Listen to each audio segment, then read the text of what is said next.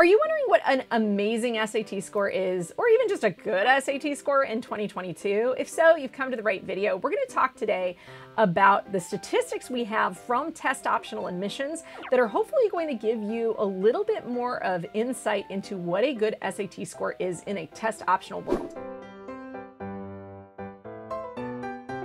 In this video, I'm going to talk about the different kind of bandings of colleges and what range those schools are in. We've pulled the precise data for this video, so I really recommend that you check out the blog that goes with this video, because there you can go into the self-sortable chart and literally look up the estimated median of the SAT math score at that school that's admitted, the estimated median writing and language score. And what these score ranges are, just to explain to you guys, is we're dealing with the 25th to 75th percentile. That's the median scores, the median 50% of scores in a range that were accepted and enrolled in these universities. Now, caveats on this: I'm pulling data from those who were admitted during the COVID, serious COVID 2020, 2021 fall cycle. So these are kids who literally are taking the SAT. The March SAT test date was like all crazy and bonkers, because that's right when shutdowns happened, like 2 days before that test launched, right? So the tests were getting canceled like crazy. So this is a class of students who literally had access issues to the SAT and was fully test optional. So what I'm going to say is, the first thing I'm going to say is you need to take this with a grain of salt a little bit, because our admissions climate this year is going to be stupidly competitive. I would expect it to be more on par with this data set than data sets from 2019 and before, because it is a test optional environment and all this data is from a test optional environment. So that's going to be helpful for you guys. But the other thing to remember is that in 2020, all of these schools who were admitting according to these score profiles were doing so where some students applying had a black box and no test score at all. My general rule of thumb with students is, if you are at the 25th percentile or above, I would consider sending your test scores at this point. If you are below the 25th percentile, you might still want to send your test score if it happens to be higher than most people who are from a background or context that's like yours. And then if you are not above that 25th percentile and you don't have a context that would warrant, special consideration, I generally recommend not sending your scores if they are truly test optional. And the nuance of test optional is actually something that you probably should be looking into at individual schools. Quick interruption. If you are taking the SAT, we have a crash course coming up in August before the August SAT that I recommend you guys check out. You can find out more about all of our course offerings. We have live classes with me. We have private tutoring, SupertutorTV.com. Check it out. We also have video-based prep courses for both the SAT and the ACT, which have over 100 hours of video. So if you are trying to barrel down this summer and really study hardcore for this test, that's the course for you. We're also doing college essay courses. So if you are a rising senior, or if you're in another grade and later you want help with your essays, we've started doing live classes. You can check those out at SupertutorTV.com/essay. And of course, you can sign up for our mailing list totally for free, SupertutorTV.com/subscribe. Finally, we've started a Facebook group where you can ask me questions and I will likely answer them for free. You can check out the link to that in our description. It's called Competitive College Admissions. So type in Competitive College Admissions on Facebook, you'll find us. So let's start this off. I'm going to start off with what is a decent SAT score, and then I'm going to move my way up to what is a super amazing SAT score. And I'm going to break this up kind of by the hundreds. So a decent SAT score is something that can get you into a college you've heard of, potentially a flagship university in some states, or a local or regional university in many states. I would call a decent SAT score something that's at least around average. And the average score on the SAT is about 500 per section. So here I'm saying anything from about 1,000 to about 1,200. If you've got a score in that range, it can get you into schools like Louisiana Tech, University of Massachusetts at Boston, Northern Arizona University, University of Toledo, Old Dominion, Central Michigan, University of West Florida, Kent State, Wichita State, University of Nevada, Las Vegas, UNLV, University of South Alabama, Texas State University, Rocky Mountain College, Indiana State, Sam Houston State University, Lewis and Clark State College, University of New Mexico, where like nobody submitted test scores. Only 5 people who enrolled submitted SAT scores. So that's really like kind of at the lower end. of that range. So those are the kind of schools. So you see a lot of like state universities, which might not be like the biggest or most challenging to get into college or university in a particular state, but they're still nationally recognized. Now we're going to move on to what's a good SAT score. I would say a good SAT score is something where you're about in the 600s in each section. You might vary a little bit there. You might be in the upper 500s in one section, the low 600s in another section. They balance out to something kind of an average around a 1200. So these are schools where their kind of median average test score that they admit and that people enroll with is around a 1200 to 1300. So that's a good SAT score. You're going to see some more competitive schools, some more famous kind of state level schools, University of Denver, University of Colorado Boulder, Marquette, Indiana University, Texas A&M, University of South Carolina, University of Arizona, University of Iowa, Temple University, University of Oregon, Michigan State University, University of New Hampshire, North Dakota State University.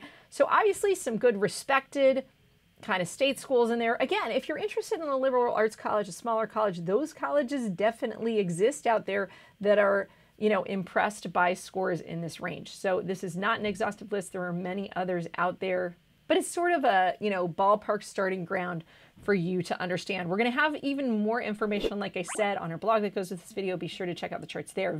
Next list is very good. A very good SAT score to me is going to be like in the 1300s. So if that's sort of where you are, these are schools that are a good fit or match for you potentially. University of Miami in Florida, North Carolina State, University of Texas at Austin, University of Georgia, Pepperdine, Ohio State, University of Washington, which by the way is test blind until you reach the 50th percentile or above. So if you're not at the 50th percentile or above, and this is all in their literature, you know, I wouldn't submit.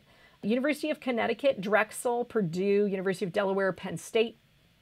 So you can see these are totally colleges you've heard of, good solid schools. One more note on this, as we get into these test score ranges, remember that there's a variety of majors at colleges and universities, and especially big universities like a place like Purdue. You're going to see much higher test scores in Purdue engineering or like computer science than you are if you're trying to major in English literature at Purdue. So remember to take this with a grain of salt. If you're applying to a super competitive major, you're probably going to want an even higher score than the kinds of things that I'm listing out. And sometimes you can even look up specific ranges for particular departments. Okay, let's talk great SAT score. This is an SAT score in the 1400s, okay? Now, granted, different colleges are going to have different preferences in terms of like math versus English. Like, does everything need to be above a 700? Or can you have a 650 in one section and a 750 in the other, right?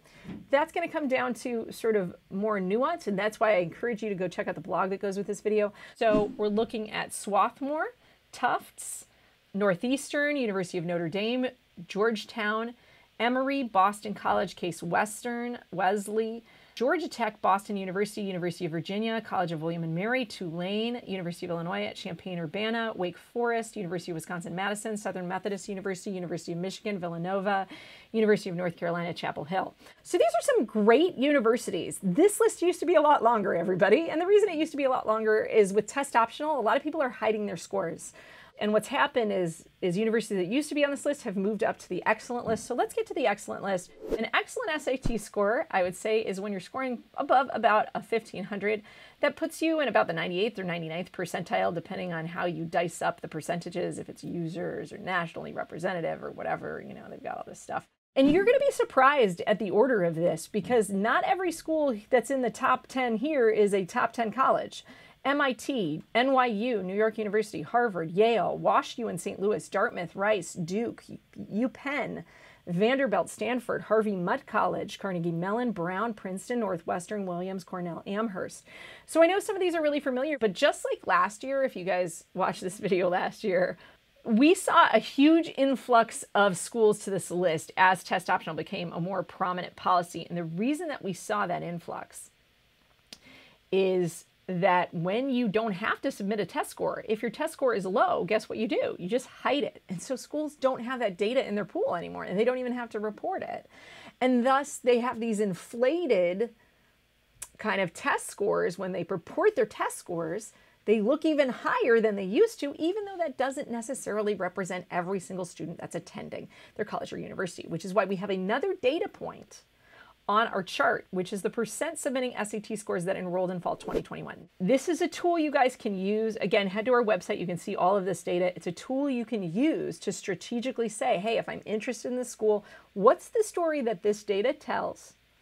And how can I use that to my advantage or to my understanding to try to figure out what's important to universities and in a way that isn't just their Kool-Aid, right? Colleges and universities have a reputation to maintain. They're going to tell you a story, but that story isn't always the same as what they're doing. And seeing statistically what schools are doing, I think is a really valuable tool for you guys as you're strategically trying to get into competitive universities. The other thing that's kind of funny is like whether you're applying to Harvard or whether you're applying to Amherst or even NYU, you guys, NYU scores right now are stupidly high, which you know what that means? It says if you have awesome grades and great test scores, and maybe your activities aren't that great or your essays are terrible, guess what? NYU might take you. So you can also use this to kind of figure out, okay, if their ranking is a lot lower and their admission rate is higher and their test score is still really high, guess what that means? Submit your test score, get a really good test score if that's where you want to go. I hope you guys found this helpful. If so, please give it a thumbs up. Subscribe to our channel if you haven't yet. I will see you guys next time and let us know how you did on the SAT. Take care, everybody. Thanks for watching.